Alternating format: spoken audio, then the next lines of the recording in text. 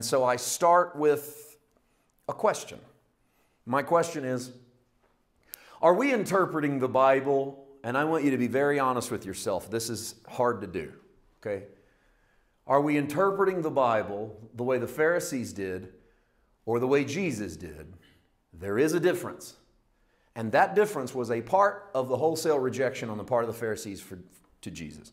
Part of the reason, and we've uncovered stuff like this in our Tuesday studies. When we're going through John, and we've talked about why did Israel reject Jesus? And we go, well, he wasn't the militant Messiah, and he didn't meet, and all of those things are, I 100%. I think there's a lot of reasons why they rejected Jesus, but I want to investigate a more specific one, which is how the Pharisees read Torah and the prophets. Let's say the whole thing, the law and the prophets and the Psalms. How they read it versus how Jesus read it. Now, we don't have any moment in the New Testament where the Pharisees sit down with a scroll and unscroll it and ask and start to tell us their interpretation of scriptures, and then Jesus unscrolls it and goes, okay, here's how I see that same text. We do have some moments where Jesus challenges the Pharisees. Hey, why don't you guys go see what this means? Come back and tell me what you get. And they fail that test on more than one occasion. But I just want you to, without putting any thought into this question, I think the answer all of us would give is, well, I don't read the Bible like a Pharisee. I mean, how could I read the Bible like a Pharisee? I read the Bible like Jesus. Of course I read it like Jesus. And so I would be with you. I would say, yeah, of course I read the Bible like Jesus. Let's make sure, okay? Because reading the Bible like Jesus and reading the Bible like a Pharisee are two entirely distinct ways of reading it. And I just want to say up front, before I give you any text, and before you answer this question, I think most of us Christians read the Bible like a Pharisee. Otherwise, what would be the point of this message, right? I mean, if we've already got it nailed and we're already reading it like Jesus, who cares? We've already got it figured out. I think most of us read it like a Pharisee. Here's the difference. Here's a Pharisee reading of the Bible. A Pharisee has strict obedience to the law at the expense of people and at the expense of love. It would sound something like this. I don't care how people take it. I don't care what people think of it. It's the Word of God. Or it would sound like I used to hear it. The Bible says it. I believe it. It's so. Doesn't matter.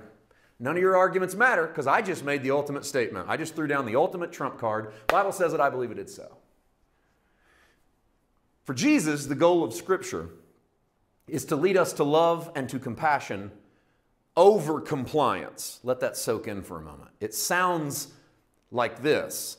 You've heard it said one way, but I say it to you another way. In other words, here's what it says. Here's what I say. Which way do we read the Bible? Do we read the Bible with strict obedience to the law? I don't care how people take it. I don't care what you think of it. The Word of God says it. I believe it. It is so. Or do we read the Bible? Hey, I know the Bible says this, but here's how I see it. Most of us have a problem with the second rendering. Anybody that says, yes, the Bible says this, but here's something I want you to think about. We go, oh, no. Bible says it, I believe it. I don't need your commentary. I don't need your thoughts. I don't need your opinions. I don't need you to filter it through anything. Bible says it's good enough for me. And we end up with 43,000 denominations because obviously we don't really know exactly what it says, but we do want to adhere to it the best that we possibly can. And we do it even at the expense of people because forget how it makes people feel. Forget if that text marginalizes people. Forget if that text pushes people away. Forget if that text is terrifying and confusing and hurts, because it doesn't matter how people feel and it doesn't matter what people think. It matters what the Word says. Okay? Now, how do you read it? Like a Pharisee or like Jesus? Matthew 5:17 is our text. It's one of the most famous grace passages, probably right up there with John 1:17, the whole grace and truth passage. Do not think, Jesus says, that I came to destroy the law or the prophets. I did not come to destroy. I came to fulfill. Don't think that I came to get rid of or to make obsolete the law and the prophets. That's the encompassment of what we would call the Old Testament. Let's, for sake of discussion, say, don't think I came to destroy the Old Testament. I didn't come to destroy it. I came to fulfill it. Don't just think 10 Commandments, because Jesus doesn't stop it. He doesn't just say the law. He says the law and the prophets. They're really the whole body of work of the left side of the Bible, the old side of the Bible. Jesus says, don't think I came to abolish it, but I rather came to fulfill it. It's probable that Jesus is defending himself because his actions, I say probable, not possible. I originally typed in it's possible. And then I went, no, it's not just possible, it's probable. Because think about it. It's probable that Jesus is defending himself because his actions appear to indicate that he has no respect for the law. The only reason that you say in public, hey guys, don't think I'm here to abolish the law. I'm here to fulfill the law. The only reason you say that out loud is if people think that you're trying to abolish the law. So Jesus has been doing something.